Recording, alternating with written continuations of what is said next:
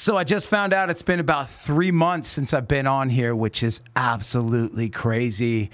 I want to shout out to everybody who's been supporting and still following, liking, subscribing, all that good stuff, because it's been slow, just like slowly growing. But I'm back, and I'm back with a vengeance. Like, I got like the perfect guest today. For the next 2 weeks, we're going to stretch this out into 2 episodes because there's so much to talk about. But I want to shout out to my sponsors, SMP Inc., JPS Computers, and my newest sponsor, Ride or Die Legal. If you ride and you find yourself in an accident, or you want help with even a ticket right now, reach out to Ride or Die Legal. That's 844 Ride or Die Legal. So shout out, thanks for that. So my next guest, actually, we can get into so much. She's been a guest before. We met. I remember the day we met. We were both hired to work a booth for Harley Davidson. And I show up, I'm working, and we're showing off this electric bike, and the new electric bike for Harley. And then this girl rolls in, and she rolls in on her Harley, jumps off, walks up to the booth, and I'm like, girls that look like you ride Harleys? This is crazy. Kayla Perez, thank you for coming back. Oh my gosh, it's amazing to be back here. Thank you. It's an honor. This is so cool. You've done so much since I last had you in on the show. Yes. And I love watching you travel. I love watching you all over the world. I mean, we can get into this all day long, but I want to leave off your latest accomplishment. We'll get to that. But I just talked about riding Harley Davidsons. Yes. And I think it's a funny thing. Like, I've posted that clip of you so many times talking about, for those of you didn't know this, you got to tell this story about getting a Harley and how that happened, because here you are riding, and I'll tell a story after the fact that I remember about you. But yeah, why and how did you get? Why did you get a Harley?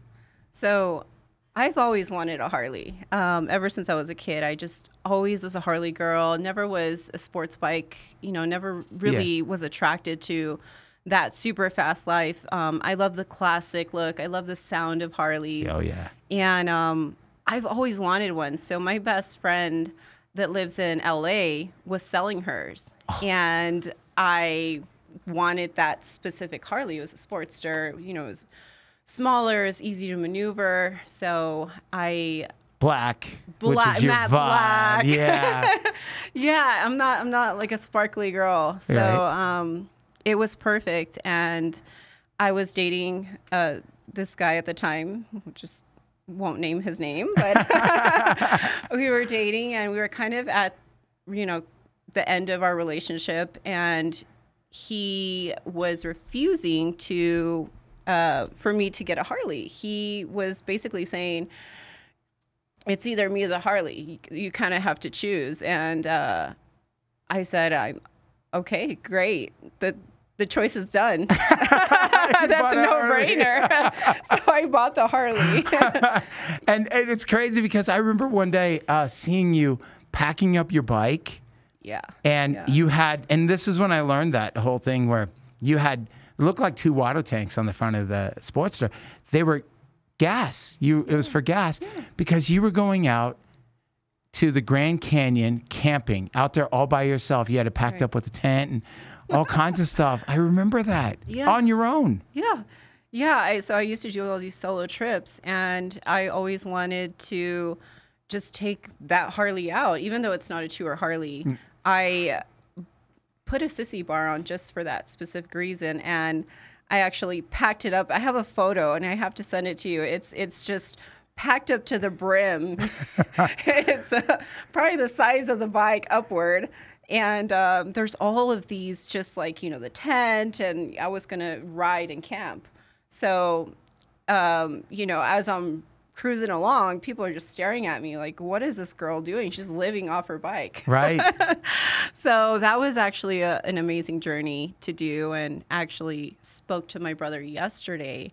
and we want to do an international bike ride. Really? So he recently became single, and Me too. well, Yeah. there's a lot more room for activities. So he's telling me, sis, I didn't realize how amazing it is to just decide something and do it yourself and not have someone deciding the co-decider of your decisions. And not saying that there's very supportive partners, right. but his was not very supportive. So I suggested, why don't we do this brother-sister international moto tour? And we're going to do perhaps Italy. Oh, wow. Either Italy or Spain in the next couple, say like 3 months. And we're just going to go cruise for like 8 days. That's so cool. Yeah. So we're stoked for that. So there's many more moto tours. I think this could be my next chapter, is getting back on the I love that. two-wheel life. I love it. It's a sense of freedom that I've never experienced in my life. So that's the same. I just jumped. I'm still sweating from it. It's hot here in Vegas right now, and I just jumped on my Harley and went to a meeting, and then raced back here, and was sweating, but I loved it. And the whole thing of I don't know. It's hard to explain to those out there who go, oh, I can see the same things in my car. It's not the same. No. It's not the same when you're the wind and for me, I have music. I have a great stereo system on my bike, and I love just listening to the music and the sound of my bike and that feeling and seeing all those same things. I'm looking forward to, I think in July, I'm going to jump on my bike and go back home to Oregon. And I grew up in a place that's so beautiful. It's absolutely gorgeous. But as a kid, you don't notice those things really. My focus was playing sports and just, who am I and what am I going to be and all that good stuff. And now when I go back, I notice the beauty of it all. The trees that, just take over a whole block, and it looks like a tunnel as you're going down. Right. And when you're riding, it's hard to explain that feeling. And if it wasn't for Randy Couture and Ben Carey, my band, I wouldn't have a bike. They got me a bike, and they got me into riding. And it was such a gift that I didn't know I wanted or even needed in my life. So that's so cool that you're doing that with your brother. Yeah. Which leads to another question, because you fly private. I mean, you're a flight attendant, right? Correct. Private. Is that how? Okay. Is that was that what they call it? Sure. Private flight attendant. Okay. Private cabin attendant. Technically. Okay. I like. See. I wanted to learn something. I like that. Okay. Yes. So you do that. And I see you all over the world. If you follow you, pull up her social media at Chief Nerd Trav, please, because go follow Kayla, and you will see all the things that you do. You're all over the world. Yeah. It's insane. Every week I'm somewhere different. I have the honor and pleasure of seeing the beauty of each place that I would never be able to venture out and afford otherwise. So I'm very, very grateful for my career, and it's taken me to a whole new perspective as a person. It's opened up and broadened my horizons and my mind, and it's been so rewarding. And just meeting different pilots and different people of influence. I've worked for the biggest stars in the world, and just getting on their level and understanding why they're successful, picking their brain, and just being around that energy is so inspiring that it fuels you for life. It drives you. And so, sometimes I don't even know who I'm going to fly that day. If it's a charter and they use an alias name up until the last minute and they change it on the manifest, and you're like, oh, today I'm flying Cher, Great. You've flown Cher. I have, actually. Wow, how cool. She's a very, very sweet woman. She's an icon. She's amazing. Legendary. That's so cool. And last year I went on a world tour. I signed an NDA, so I can't say who it was for. Yeah, it's okay. However, she's one of the biggest in the world, and just flying her and her family was amazing. Wow. It was such an experience. So Very grateful for that. What I take from it's cool to watch you do what you do, and the things that you just kind of dive in and get into wherever you are. So if you are in a different country and you're trying their foods, you're just like, soaking all that in. And I remember the last time you were on my show and I asked you what was your favorite place, and you said here and now, like in that moment. And it really spoke to me because this is what we've got. Right. You and I are sitting down, we're friends, and we're getting to talk about all this stuff together. And, it's fun to watch you do what you do, but it's also fun knowing, okay, Kayla's going to be off doing something else that I can watch, and Yes. see. And you take it all in, and you go all out. That's the only way to operate is just to really be here now. And it is one of the hardest things to do. To really fully consciously be present. We're so bombarded by just different energies of the future and the past, bringing in emotion from each. I have, X, Y, and Z to do today, and time is of the essence, and you're kind of, the white rabbit running around, and then, of the past, of what you've recently gone through, and you're bringing those emotions in, and that's okay to a certain point, but then it affects your consciousness, your presence in delivering that energy to those in front of you. So you have to kind of separate that and consciously bring yourself back into the conversation. Right. What that person is saying and feeling what they're saying as well, not just listening to them, Right. but understanding that. So that's always been a practice. Everyday practice. That's awesome. How do you, you're beautiful. Thank you. But that comes from inside out, honestly. The day that I spent with you, working with you, I was like, oh, wow. This girl, there's so much to you.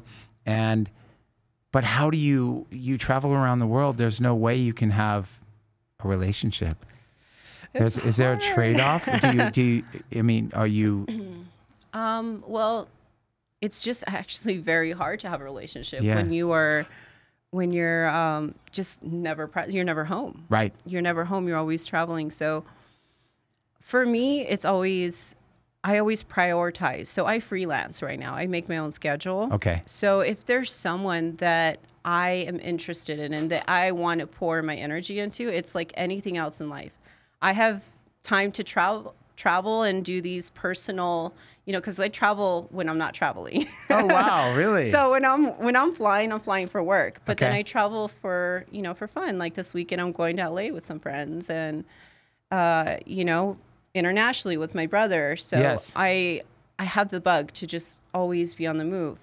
But if there's someone that I want to invest time and energy into Right. that I'm interested in, absolutely, I will give that person more time. Right. And I think that's anything in life. Yeah. Everyone has the same amount of time. It's just priorities. Well, and it goes back to I'm a musician, and so it's the same thing with travel, touring, all those things, and you find yourself getting it's like this balance kind of thing. You're trying to balance your life, and that's tough. It is. Yeah. It's tough because it's something going back to what your brother said. It's like, oh, wow. I can do this because I want to do this. Right. That's wild. You're not having to think about somebody else, and what they may think or what they may say or whatever. This is what I'm going to go do. And so, yeah, but I think about that with you because of who you are. It's like you have so much to give, and so much to give with somebody else as well. But then also there's this time in your life where you are taking it all in, and it's an opportunity Yes. that you've been given. Because I remember the day we were talking there's so many moments. I remember the day you said, I have an opportunity to fly, and you were going to have to move. And this is when you were getting into this. Right. And it was like, but I'm going to have to give up all of this, and I have to sacrifice all of this for this new opportunity. What do I do? And I'm like, if you can do it, if you're actually capable of doing it, go do it. Because we get one go around, and look at you now. So it's fun to watch the things you've done since that conversation. And I remember where we were and we were sitting down talking about it. That's absolutely right. Yeah. We evolve and we grow as people, and we take these opportunities that just are sometimes scary. Right. You know, you don't know, you're completely dropping one thing and detouring, switching up your life, pivoting, you know, all these pivotal moments. But one thing that's certain is change. Yes. It's constantly changing. And you have to adapt, and you have to take all those moments in, because they're redirections in your life. And we're emotional beings, so we want to attach ourselves to something secure and familiar. But sometimes the unknown is the fruit. It's the apple that we need to, you know, go towards. That's the direction. So that's the way that I see it. And I keep walking into those unknown locked doors, and I open them. And then there's a whole new surprise, and my life's completely different the next day. Wow. So that's a clip. I'm just calling it right now. That is a clip. I was like, I'm hearing the music as she's talking, and, you know, I want to make it black and white. And it's like, geez, that is a clip. Wow. It's so true, though. Yeah. It's like you're talking to me. I've been going through my stuff as well right now.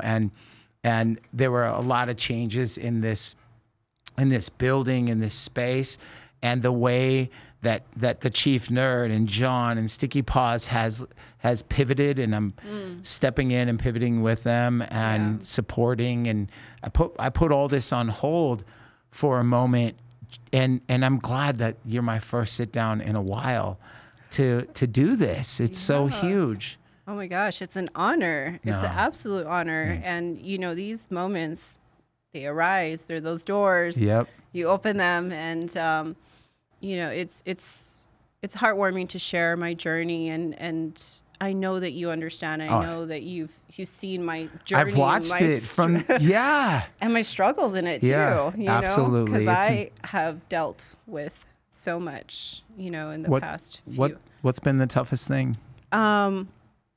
Really just balance, trying to balance everything, you know, all of these new doors that are opening, and allowing myself to detach from the others in order, because we only have so much time in our days, so we have to prioritize, and then figuring out what my next move is, what my next big move is. So I have to put all my focus and energy into that. And it's moving so fast.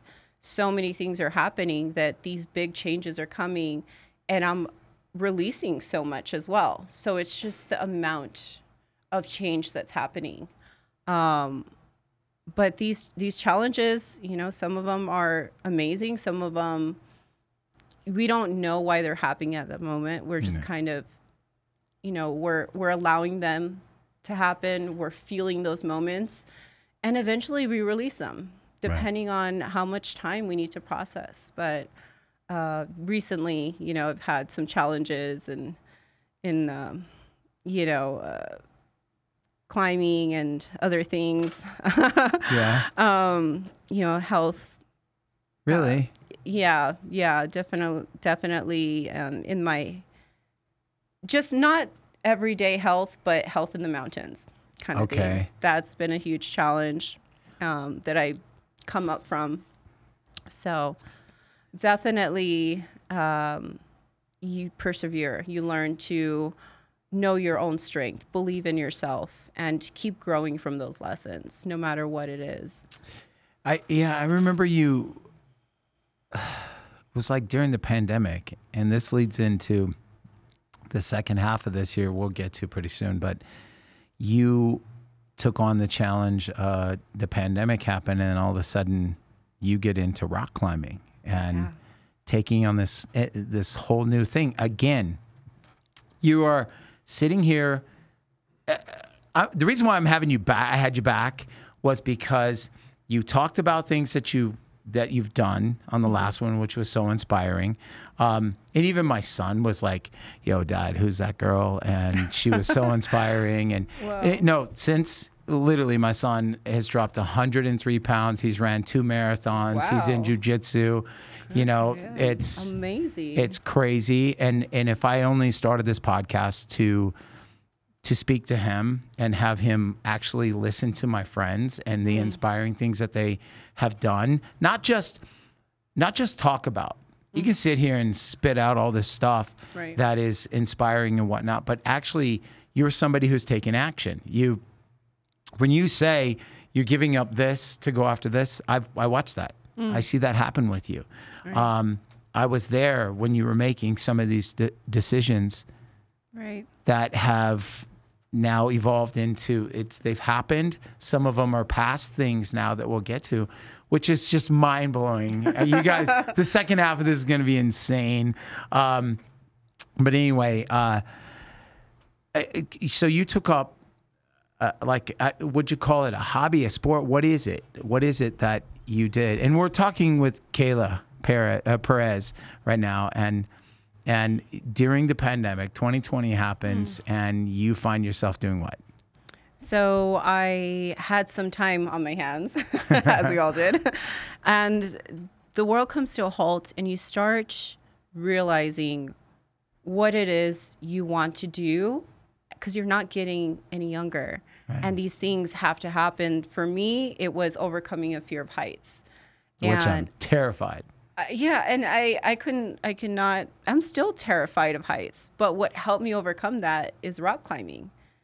And so I am very adventurous, and I'm very, athletic. I love the outdoors, but terrified of heights. So walked into a climbing gym and decided to just go for it. I had no idea what I was doing. No clue. Walked in and just started climbing on belay. And I remember the first time I did indoor climbing on auto belay. So it basically catches you when you get to the top and you lower down on this auto belay. And when I got to the top, I didn't want to let go. That would be me. Go. I didn't think it was going to catch me. And this guy, Paul, was sitting at the bottom, and he was kind of coaching me. He's like, just let go. You're fine. You're not going to die. I'm like, I am, though. It's super high up, and I'm going to fall to my death. And I was terrified. And then I let go, and it just slowly lowered me eventually. But that's life. You just have to let go and trust. And after that, I kept climbing. I kept the momentum. And then I started outdoor climbing, which is a whole different journey on actual real rock. And then I started to grow a passion for it, an affinity for it. It was just this, I wanted to climb higher. I wanted to reach new strengths that I never imagined, started developing finger strength and, just mental endurance at that point. And I kind of dove into climbing after that. And you took on mentors and other, like there were people who helped you along the way, right? 100%. So Paul, the guy that was telling me to jump, he's now my rock climbing partner. He's one of the best climbers I've known, super strong. And I climb with him almost every day. Wow. Yeah. So he's very strong, though. He's working on projects now. Actually, we were climbing yesterday in Mount Charleston, and he's now climbing some of the hardest stuff. So he's actually inspired now to go reach new heights himself, because he's himself reached plateaus. So he's a mentor, and some of the greats like Conrad Anker has been around and really mentored me in the actual mountains. So getting into mountaineering after that, and started to, my first mountain was Mount Shasta.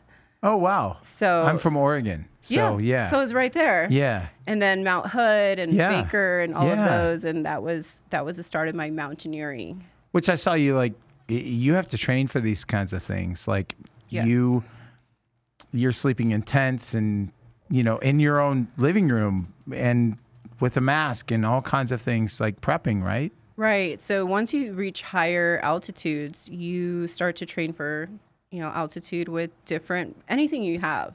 So living in Las Vegas, we have Mount Charleston is the highest peak, 12,000, which is not bad. Right. But if you don't have time to do Mount Charleston, you have resources like hypoxic tent, which it's a tent that you sleep in, and it has a generator plugged into it, and it pumps in a percentage of ambient air. And so it helps you acclimatize more efficiently. There's still a lot of research being done on it, but you can also train with the mask and the generator. And I have my Peloton at home, so I'll just pop that on and suffer for a little bit. Suffocate for a little bit. Right, suffocate. Wow. Yeah. So it's what you're doing is that it's training your lungs to not have as much oxygen. Is that what's going on? Right. So the ambient air helps you acclimatize more efficiently. So it's, pressure and the ambient air at altitude. So you have the atmospheric pressure, which you cannot train for. That's something that you have to be at altitude for. Okay. But you can do it with the percentage of oxygen. So breathing in less oxygen, essentially. I see. Yeah. Wow. And so you took this on during the pandemic, and look at you. Like I said, that one I didn't see coming. That one was something I just started with watching you on social media. Yeah. I saw happening, and I'm like, I can't even go up like the roof here. If I was to be on a ladder, all of a sudden I'm shaking, and it just, I can't do it. I was a guy who fell out of a tree in I want to say the first grade, like out of the top of the tree and landed on my back. And that was it for me. I never could do any of that ever again, Yeah, you could. Oh, wow. Challenge. But, Travis, could you rock climb? Physically, no, but mentally, sure. Yeah. Yeah? Yeah. Okay. Maybe not free climb. That's a special craziness you have to have, like in real life. But I could be strapped in and climb. Okay. Well, I'm going to have to see that. We should all go climb together. Yeah? Yeah. It's really fun. I have a few friends that not only just one example right here telling us it's awesome, but it's like, it's a crazy thing. I see people free climbing at Mount Charleston when I go for rides up there all the time. It's like a cult following. Right? Yeah. Just love it. Wow. Yeah. I'm so afraid of heights that... I understand. Yeah. You know what's really helped me through it is breathing. Okay. It's so simple, but it's so powerful. Your own breath can really just change your whole physiology. It changes your mind, your state of mind. It changes your whole system, your whole body. So when you start doing breath work, you can start to control your mind more. So it's more about mind control. Okay. Not letting your mind control you, but you control your mind, and you start to bring yourself back to, awareness. And you start to actually ask yourself why you're afraid of heights. The why starts to come out when you start to face your fears. Okay. So for me, my rock climbing partner, Paul, is always telling me to breathe. And it is a great reminder in anything, really. Right. But just breathe, take deep breaths, and it really does change and calm your nervous system. Oh, wow. Yeah. Well, look at that. So here's the thing.